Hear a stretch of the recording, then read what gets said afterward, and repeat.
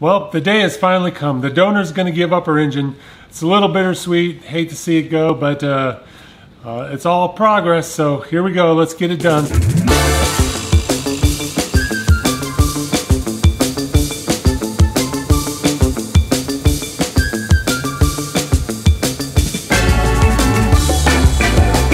Okay, so we got the engine out of the patient Cherokee, and then this is going to be our donor Cherokee. We're going to take this motor out of here and the transmission too and bring it over to this guy.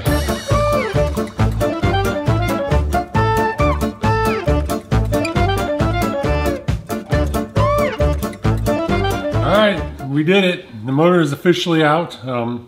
Major step forward, so going to kind of do a few small things to it and then start getting ready to put it back in. I don't know if I'll be able to put it all back in one piece or if I'm going to have to take that transfer case out.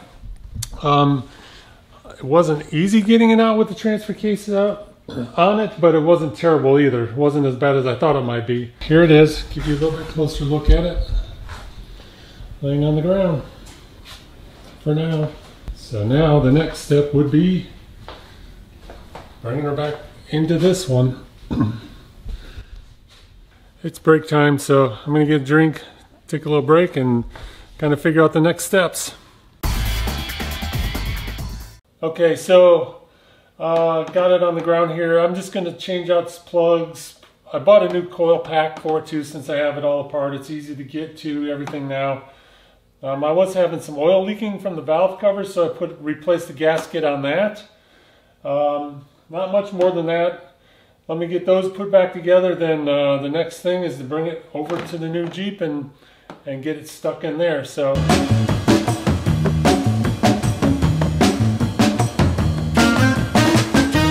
okay, so got it in. This is finished it up last night. Had a little trouble with the motor mount on the passenger side. It just was fighting me a little bit lining up, so it took way longer than it should have, but eventually got it. So got pretty lucky, didn't have to remove the transfer case or nothing, got it all in there. Especially being alone, I didn't know how that would go. So if you're wondering if it can be done, it can be done.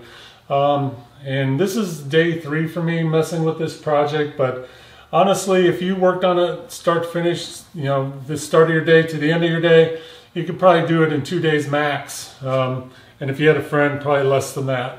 So I've just been trying to work on this when I have some free time and can get out here and poke away at it. So it's definitely now to a point where just need to run some wiring, you know, route things, try to remember how things were routed, where things were plugged in at, how some of the different lines came through there. And hopefully, if I have enough time today, try to get it to a point where I can try to fire it up. So let's get to work. All right, so I've got to start getting it all back together. Hooked up the muffler, got the linkage for the transmission in, and now I'm going to start going through the top of the motor, which basically, to start that off, I'm just going to kind of try to lay things where it looks like it might naturally want to just fall into place at.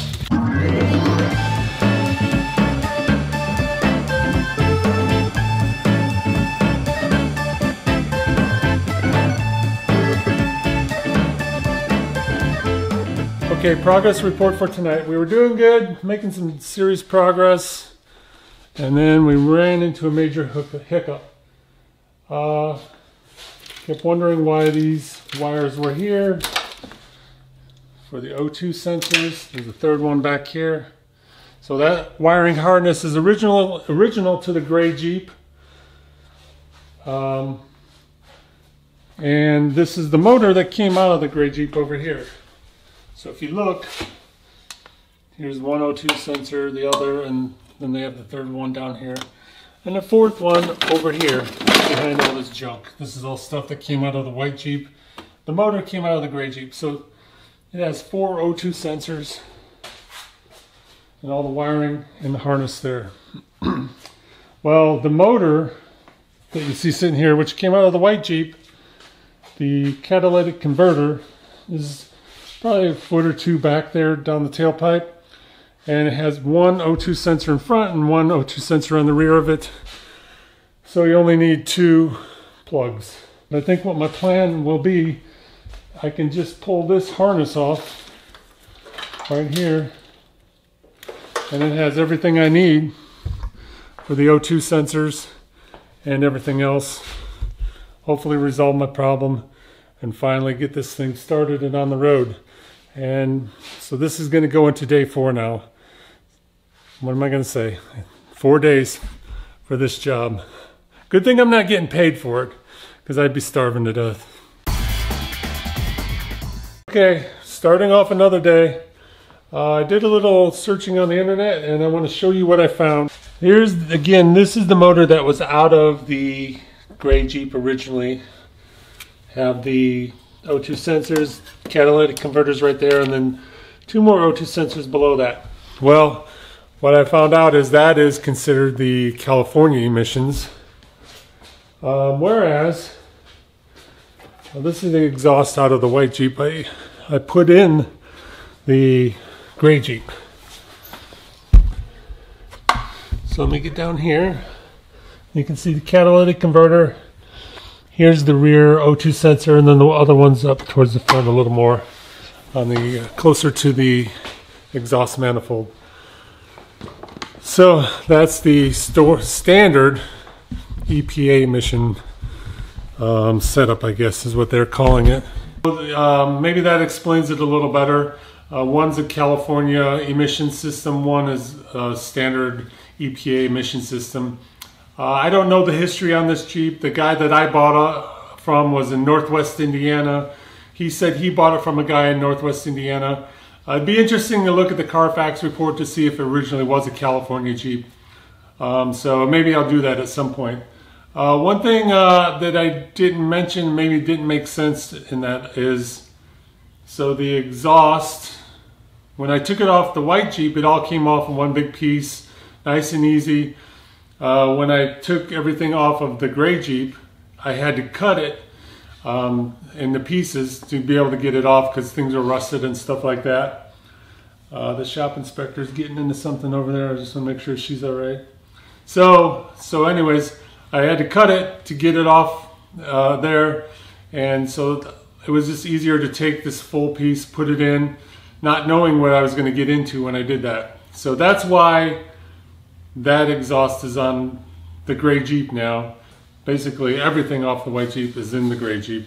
And take the wiring harness off the white Jeep, put it on the gray Jeep, and hopefully it'll just plug in, start up, and go on down the road. But hopefully today is the day we get to start it up.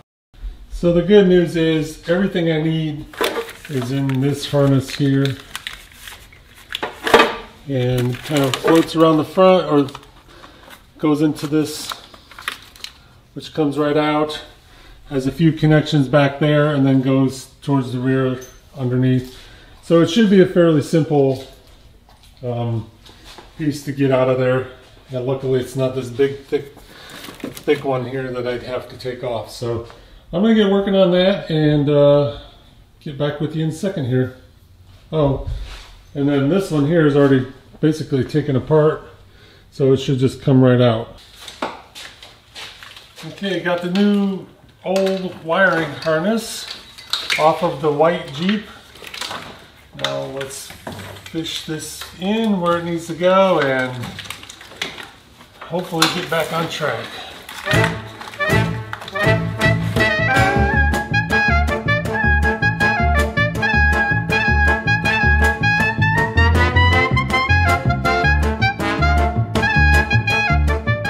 Alright, so here's where we are. We got the motor in, wiring done, the cross members in, muffler is all mounted up, good to go.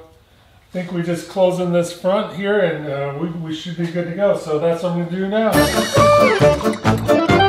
Okay, got everything back together. Wired up, fluids. There's only one thing left to do. I'm going to do it right now, hit the key. So let's see what happens.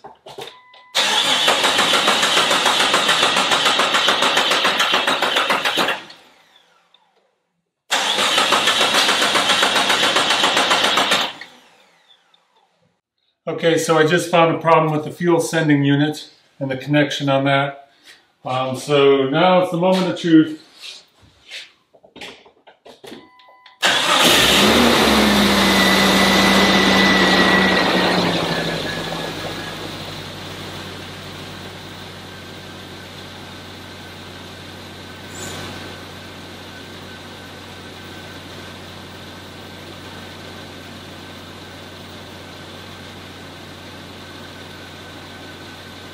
Just took it down the block and back. Seems to be doing good. Still got to work out a few little minor things right now, and then we can venture out and see how she does down the road. But overall, I'm calling it a win. Starts, runs, drives, backs up, goes forward, backwards, all that stuff. So I'm getting pretty excited. Finally making some progress on this thing. And you know, now the real work starts, getting it cleaned up and things like that. So.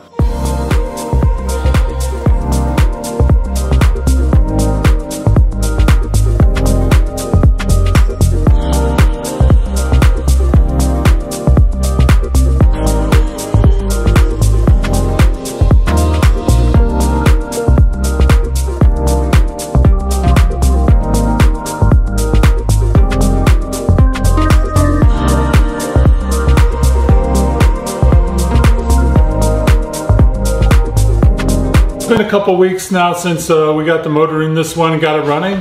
I actually drove it down to North Carolina for Thanksgiving and had no problems at all, ran great. So I'm excited to have the Cherokee again, especially this one seems really clean.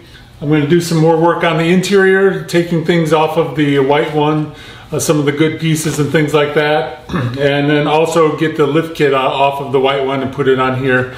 And then finally lay the white one to rest. So yeah, so let me know what you think about all that. But I do have one other thing going on that just kind of came up unexpected. So for a future project, we had the motor that was originally in this one. I've never heard it run. Supposedly it ran fine, no problems at all, right? So that's the one that is sitting on the ground, has the two catalytic converters, all that whole jazz, right? So now, to let you in on a top secret project, bad thing about Facebook Marketplace is there's always stuff on there.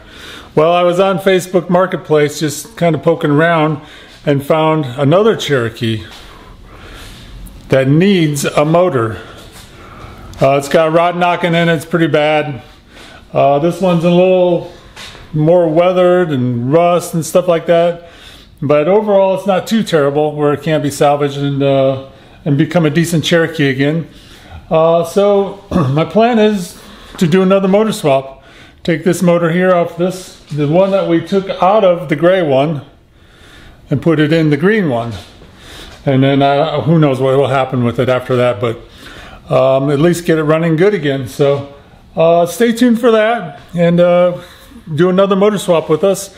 Subscribe, like, comment, hit the bell so you can be notified when we upload videos, whether it's Cherokee or some of the other things we got going on back there.